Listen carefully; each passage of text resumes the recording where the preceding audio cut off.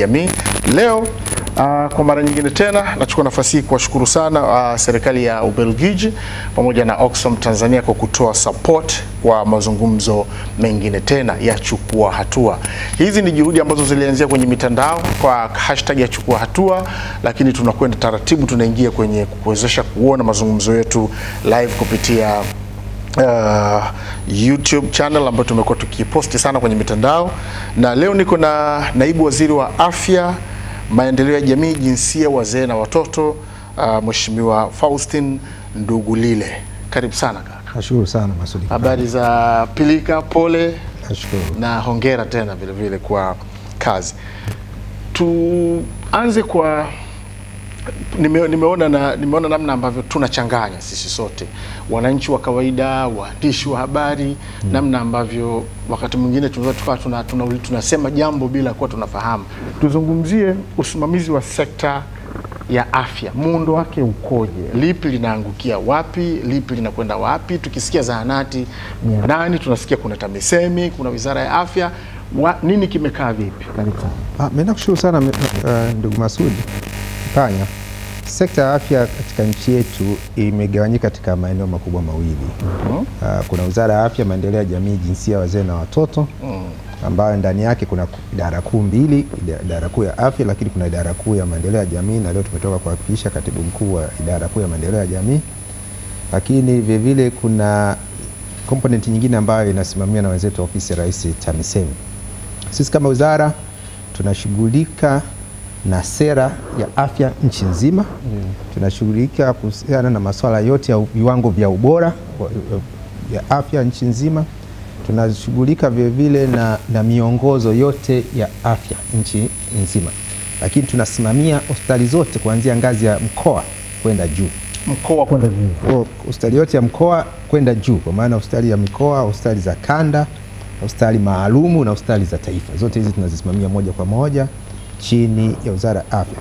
Kwa hiyo utekelezaji wa sera, miongozo, viwango vingine vinafanyika katika ngazi ya TAMISEMI. Sisi tunatoa miongozo, TAMISEMI wanaichukua, wanaenda kutekeleza kwenda sasa katika ngazi ya hospitali ya wilaya, vituo vya afya na zahanati. Mambo yote yale wanasimamia kule katika ofisi zetu, ofisi ya Rais TAMISEMI.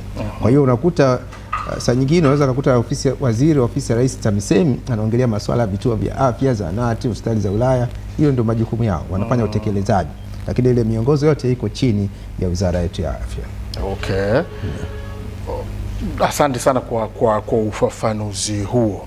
Tuende kwenye swala la uwezekano wa kuongeza watumishi. Hali ikoje sasa hivi unavyokaa ukikaa wizarani pale, mnaridhika idadi ya watumishi wa afya na ukilinganisha na uwiano na idadi ya watu ikoje? Bado tuna changamoto katika eneo hili.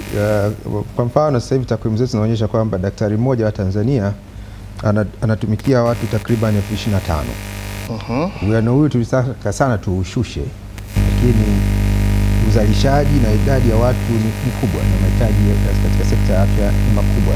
Na katika ukiangalia uwiano sasa hivi katika idadi yetu ya uhitaji wa sekta ya afya tuko kama 50%.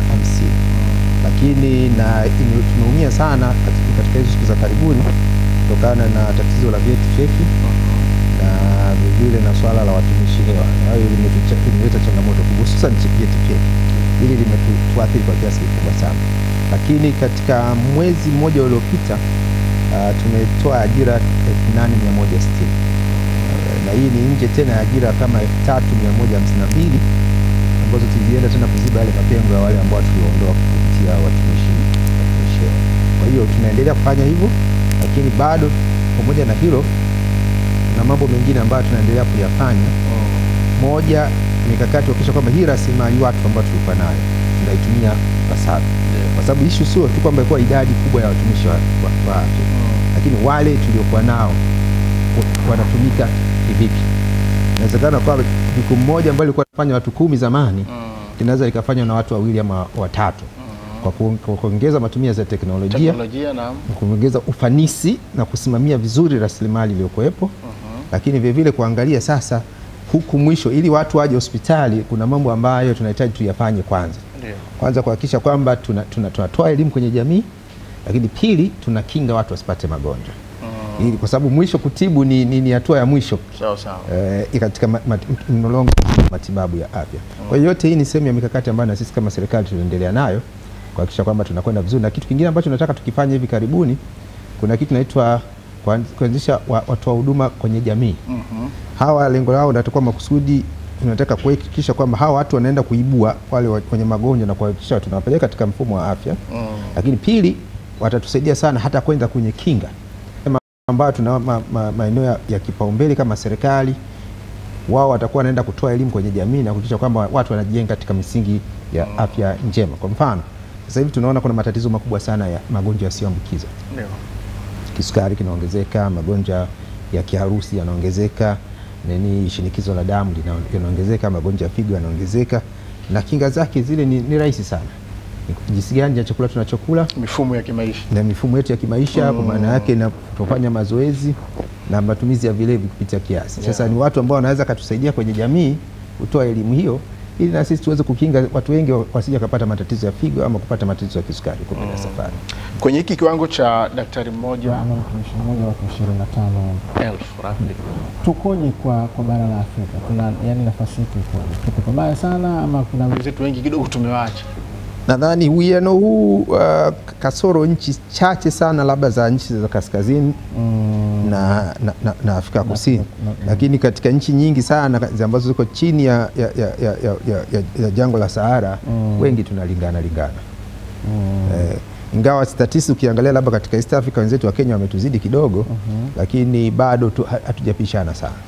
Yes, katika masuala haya ya uwiano. Na lengo letu na sisi tupunguze sana. Hata ikiwezekana tuje tufikie ngazi za wenzetu kwa Ulaya, daktari mmoja anahudumia watu 100. Lakini bado hiyo ni hatua ambayo bado tunahitaji tupige. Tuje kwenye swala la HIV. Na sisi nimepata nafasi ya kukaa na watu wa mpango wa taifa wa kudhibiti ukimwi. Nimeona ni kama vile wameingia kwenye hatua ya pili, ambayo mimi nimeipenda kwa sababu nadhani hatua ya kwanza ilikuja kama na vitisho sana. Yani mpaka na nyimbo ukiambo ukimwi umekufa. Sasa hivi tukoje unapozungumzia kasi ya maambukizi mapya? Niseme kwamba sasa hivi ukiangalia hali ya ugonjwa wa ukimwi imeweza kustabilize, na nashukuru kwamba na wewe umeliona tulipoanza harakati hizi miaka ya 80 90 ile, ilikuwa tunajenga dhana kwamba ugonjwa huu ni ugonjwa hatarishi, na ni kweli wakati ule, kwa sababu nyenzo za kuweza kudhibiti ugonjwa zilikuwa bado ni changamoto. Lakini sasa hivi teknolojia imekuwa sana, na matibabu kwa maana ya dawa za kufubaza na kurefusha maisha zipo. Na sisi kama serikali tumewekeza katika hili, tuna dawa 100% ya hizi dawa. Na sasa hivi tuna mkakati unaitwa 90-90-90 ambao ni vizuri na watazamaji wakajua tunamwongelea 90-90-90 tunamaanisha nini. Tunakadiria kwamba tuna watu milioni moja na laki 4 wanaoishi na virusi vya ukimwi katika nchi yetu. Lengo letu ni kwamba 90% ya hawa tuweze kuwafikia na kuweza kufanya upimaji ili watambue hali yao ya maambukizi. Lakini tunataka 90% ya wale ambao tutakawafikia na kuwapima tuanzishie utaratibu wa dawa. Na sasa hivi tumebadilisha utaratibu. Zamani ulikuwa ni tukikukuta tumekupima tukakuta uko una maambukizi, tunasubiri mpaka CDC zishuke mpaka 250 kule ndio tunakuanzishia dawa. Sasa hivi utaratibu tumebadilisha. Tukikuta leo una maambukizi leo unaanza dawa. Tunaita test and treat. Ndio. Lakini 93 baada ya kukuta kwamba wewe umepata maambukizi na tumekuanzishia dawa,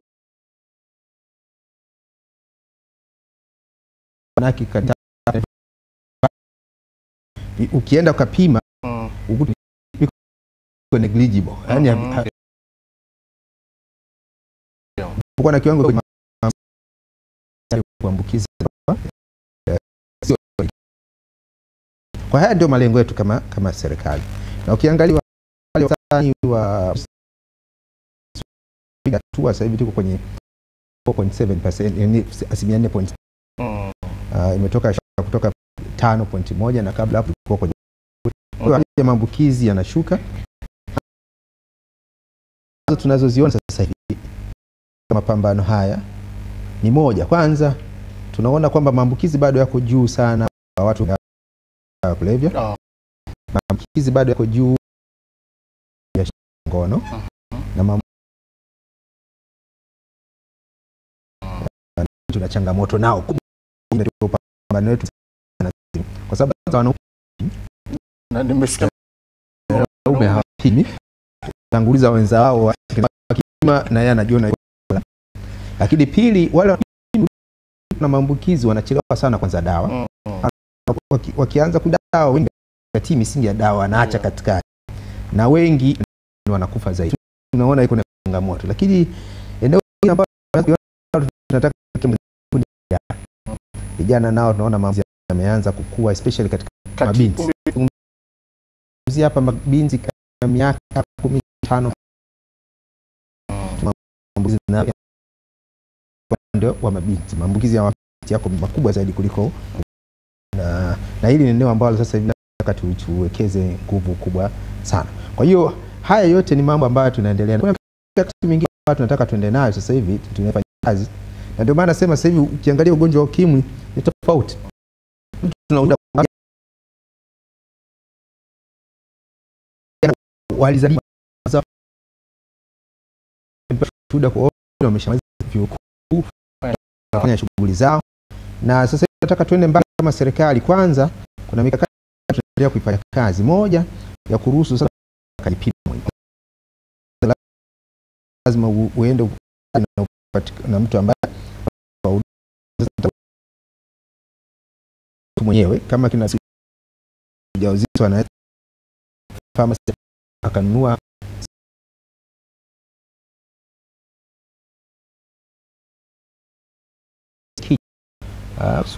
kuna teknolojia imejulikana, unachukua kuna sample, unachukua sampuli kwenye, haimaanishi kwamba anaambukiza la, lakini unaleta kama umeambukizwa au la. Lakini hiyo ni mkakati katika majadiliano hiyo inafanyaje kazi, lakini mabadiliko ya sheria baada ya fanya kabla mwisho wa mwaka huu tunaweza kufanya mabadiliko haya ya sheria. Lakini jambo jingine ambalo vile kuna kitu kinaitwa dawa kinga, kile pre-exposure,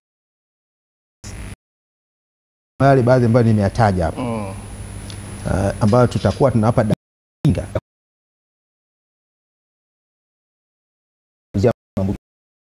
Dawa hii kinga inaendana sambamba pamoja na nyingine za kujikinga. Maana kuna potofu imeanza kujenga ndani kama kinga tayari, kwamba mimi ni kuna dawa fulani nikinywa naweza nikafanya chochote nachoweza kukifanya na kupata maambukizi. Hicho inakusaidia, na kila mtu kuna makundi mahususi na lazima uwe kwamba haujapata maambukizi. Ndio inaongezea katika zile kinga za katika zile kupunguza ile risk ya wewe kupata ugonjwa. Sasa hiyo inaitwa PrEP. Nina vitu viwili hapo kwenye HIV. Maana hizi dawa za kubaza, kuna watu ambao nadhani ile level ya inakuwa ni kubwa kiasi kama unaweza kupima kama